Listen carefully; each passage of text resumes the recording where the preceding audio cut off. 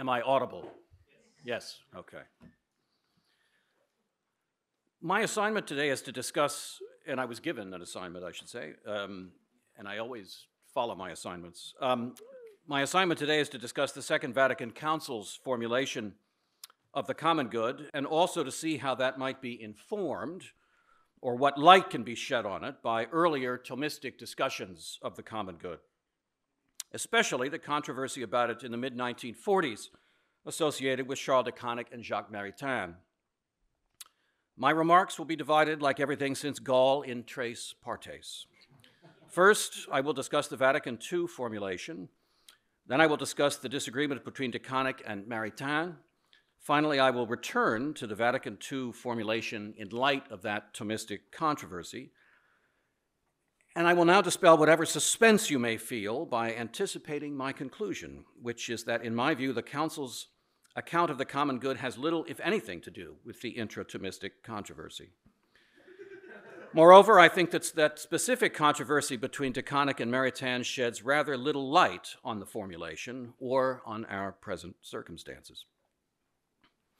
So, part one. First, the Council's formulation.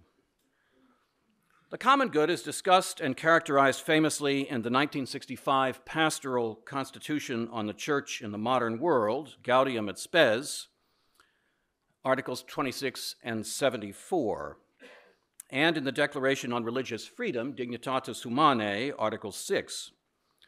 The formulation adopted varies slightly between the three, but the basic elements are clear enough and now well known.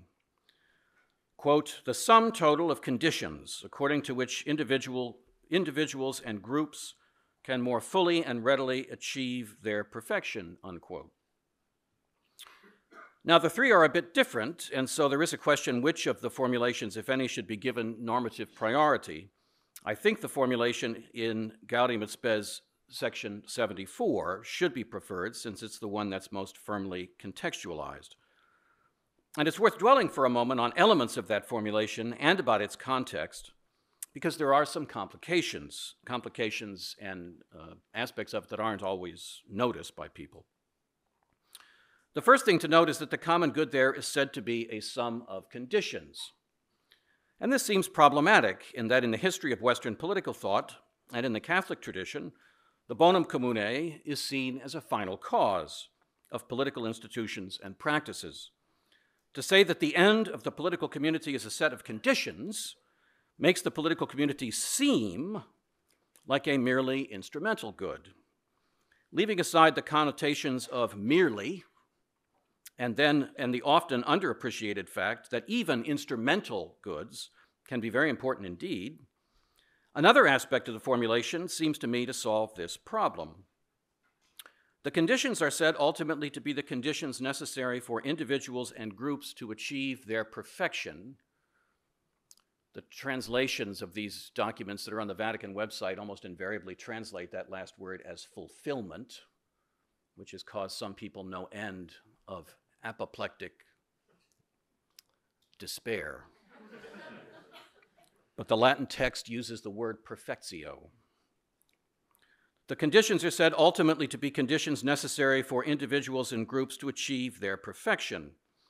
So here, perfection is actually the final cause.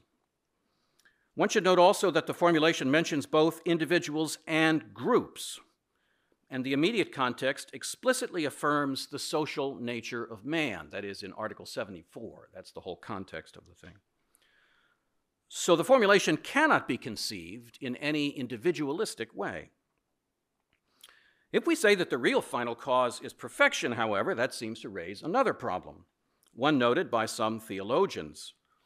In our contemporary pluralistic societies, perfection is a much controverted notion. The Church obviously has its own notion of perfection, but it is not one shared by other faith traditions or citizens with less defined religious beliefs or none at all. Certainly, the formulation is meant to be intelligible beyond our own tradition, since the document is intended to be read by people beyond the Church. So I think the solution is found in looking back at the notion of conditions. One set of conditions can certainly serve the pursuit of more than one notion of perfection, especially if we have in mind the conditions maintained by specifically political societies. But there is a more serious problem that doesn't necessarily turn on pluralism or disagreement. If we say the final cause is the common good, and the very formulation of the common good includes perfection, are we to think that political society and its instrumentalities can bring about the perfection of individuals or groups? The document does not require one to think this, again, because of its focus on conditions. The perfection of individuals is a function of their own free, deliberate choices and the free gift of grace. The most that political institutions can do is establish conditions on the basis of which individuals can pursue perfection, both as individual persons and by associating with other persons. There is one other worry about this formulation, although I cannot fully address that until the third part of my remarks. But the basic problem is this. To say that the common good is a set of conditions is not to say what those conditions are. Gaudium et Spes is not terribly specific here, although it does mention juridical institutions, the protection of basic rights, and the establishment and maintenance of the socioeconomic conditions appropriate to human flourishing. The 1993 Catechism is a bit more specific in this respect, including among the conditions the protection of fundamental rights, peace and security, and the development of society itself. One could conclude from this that the conditions are narrowly material, and this again suggests the prioritizing of a kind of instrumentality. Here it is important to notice a feature of the formulation given specifically in Article 74 of Gaudium et Spes, but not elsewhere in the Council documents. The common good is said to include the sum total of conditions. The Latin verb there is complector. But the formulation does not make these conditions exhaustive of the common good. This suggests a point first made, but rarely noticed thereafter, so far as I can tell, by the great Jesuit student of Catholic social teaching, Oswald Bundell-Breuning, in his commentary on Gaudium et Spes, the one that came out shortly after the Council in that big set of commentaries edited by Herbert Fordrimler. He argued that the formulation of the common good there should be understood as indicating an, as it were, lower level of the common good, but not to be a statement of the common good as such in its completeness. He thought this partial conception was aimed at explaining specifically political society, but that the common good in the fullest sense transcends this. Why would the Council focus on this limited sense of the common good? I shall return to this in the third part of my remarks, but now I want to turn to de Koninck and Maritain. So, part two. In 1943, Charles de Koninck, the Dean of the Faculty of Philosophy at Laval University in Quebec, published a short book, really it was 2 essays that he put together, called On the Primacy of the Common Good, which aimed to explain the authentic views of St. Thomas Aquinas on the nature of the common good, and especially to emphasize its transcendence. But the book's title went on to indicate the reason for his exposition of St. Thomas's account of the common good at that time, on the primacy of the common good against the personalists. This made it both an exposition and a polemic. The polemic was directed at a relatively undefined and in fact quite various trend, it could not be called a school, trend of thinking in the 1930s that emphasized understanding personhood and defending the priority of the person against perceived threats to it at that time, especially the political threats issuing from both the extreme political right and the extreme political left, and especially in the context of modern technology. For de Koninck, the primacy of the common good meant most importantly the primacy of God as the universal good and the final end of every created thing. In addition to this, de Koninck understood the order of the universe and of human society to be common goods by analogy. It is important that the common good be understood both as really good and really common. The goodness indicates its status as a final cause contributing to the perfection of persons. The commonness also indicates its goodness, since, as Thomas says repeatedly, the more common a good is, the more good it is. The common good, then, must be understood as common in the right way, not common, de Koninck emphasized, by predication, like health as a good for individuals, or like a genus common to members. Rather, it must be causally common, a thing one in number, but the causality of which extends to many effects. The analogy Thomas usually uses, or the image he usually uses, is the sun. What particularly threatened this primacy in contemporary personalism was the seeming idea that it is the human person that is actually primary, which entailed two specific notions. First, personalism, as DeConnick had understood it, conceives of the final end, even within a Christian context, the beatific vision, as really a private good, the good of the person as an individual. Second, common goods are seen as essentially instrumental to the good of person. In both cases, the individual person seems to be the end, and the implication of this, and this is what DeConnick really meant to expose, was that the individual person is his or her own end. Now, by contrast, St. Thomas held that the common good was part of the good of the individual person. The goodness of the common good was transcendent precisely because of its commonness. That is, it really is the good of everything and everyone. There is nothing private about it. Moreover, it is an error to conceive of the common good as a kind of commonality or super-individual standing against the private goods of individual persons. In this case, the common good would really not be a part of the good of the individual, but rather an alien good. And a tension necessarily would arise between the private good and the common good. This view of society as having a good of its own, standing against the private good of separate individuals, is a modern view, DeConnick held, associated with secular states, especially the totalitarian states of the 1940s, although liberal societies also sometimes fall victim to it. If the goal of the personalist was to defend the dignity of the human person, DeConnick held, this view could never do, since the rivalry between the private goods of persons and the common good of a collective would inevitably end in the victory of the latter and the total absorption of individual persons. The good of political society must therefore be understood as open to and subordinated to the transcendent common good that is God. The alternative was a radically separate political order composed of individuals but aimed at welding them into some kind of human mass. Now, there is one important aspect of DeConnick's book that most led to the ensuing controversy. While the book was aimed at criticizing personalism, it actually named very few personalists and referred really to almost no specific actual personalist arguments. At the same time, the most well-known Catholic intellectual in the world had for some years been identifying himself in his own view precisely as personalism, Jacques Maritain. Maritain had been writing about the person since at least 1925 and identifying his own political philosophy as personalist since at least 1936. Perhaps the single most important such statement was his 1939 Denneke lecture, given at Lady Margaret Hall in Oxford University and quickly published, first as a pamphlet and then as an essay included in Maritain's 1940 book, Scholasticism and Politics, and finally, slightly revised, composing the core of his 1946 book, The Person and the Common Good. If one can identify a main thesis in this work of Maritain's, it is that society is for the sake of the development of the human person. This thesis was meant to be a solution to the problem of the relationship between the person and society, a problem made practical by the politics of the time and the political theories of fascist collectivism, Marxist collectivism, and liberal individualism, all of which Maritain rejected.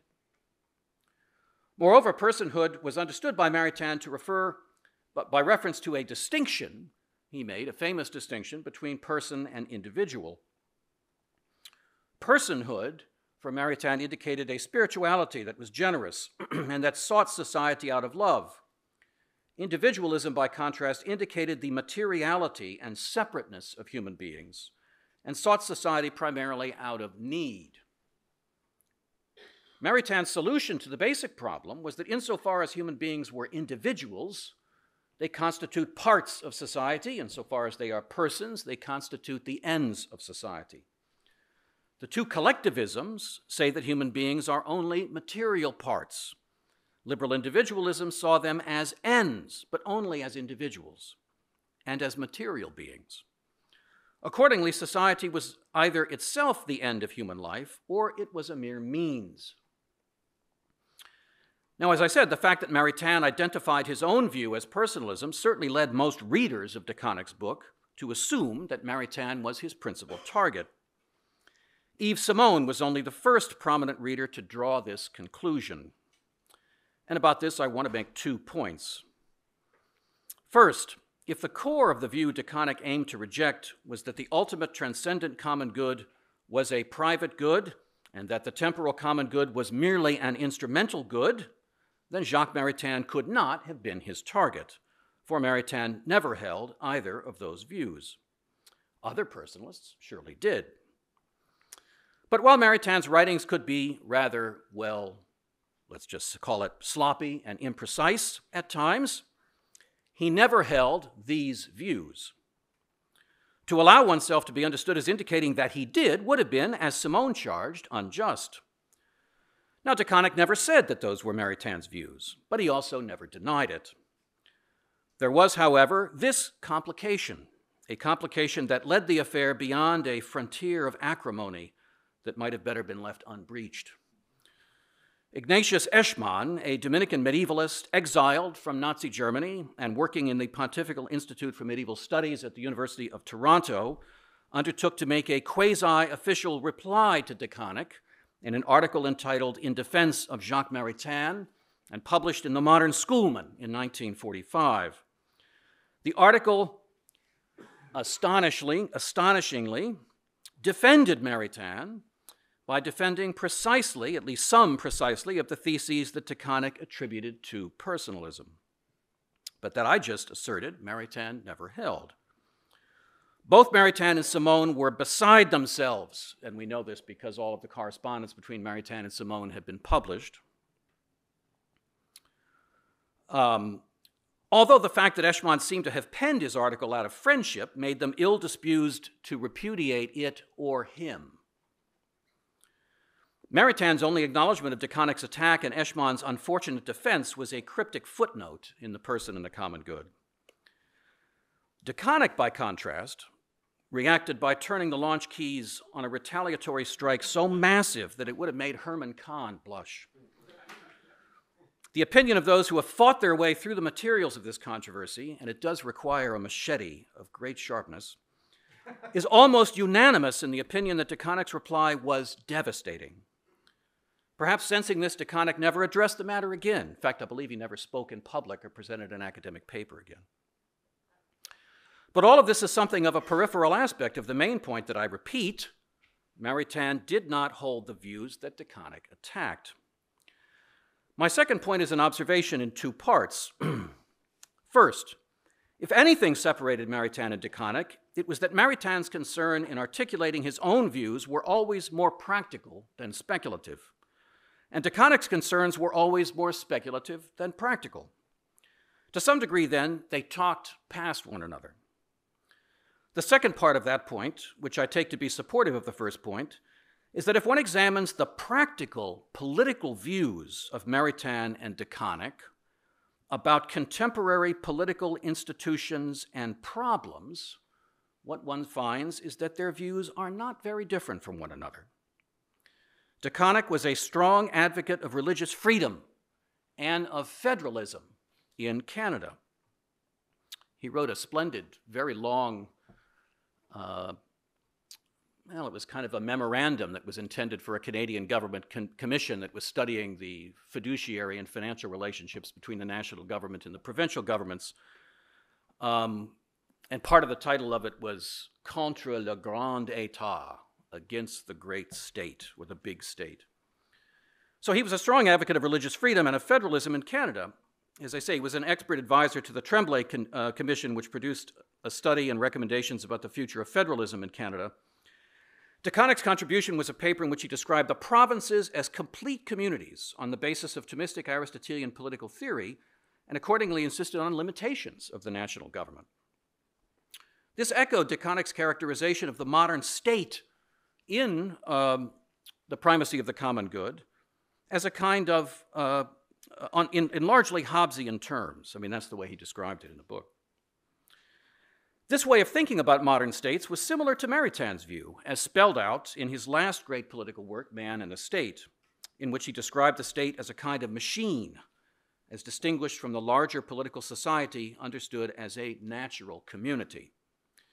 For Maritain, the common good was not instrumental. It was, as he repeatedly said, a bonum honestum, the goal of political community.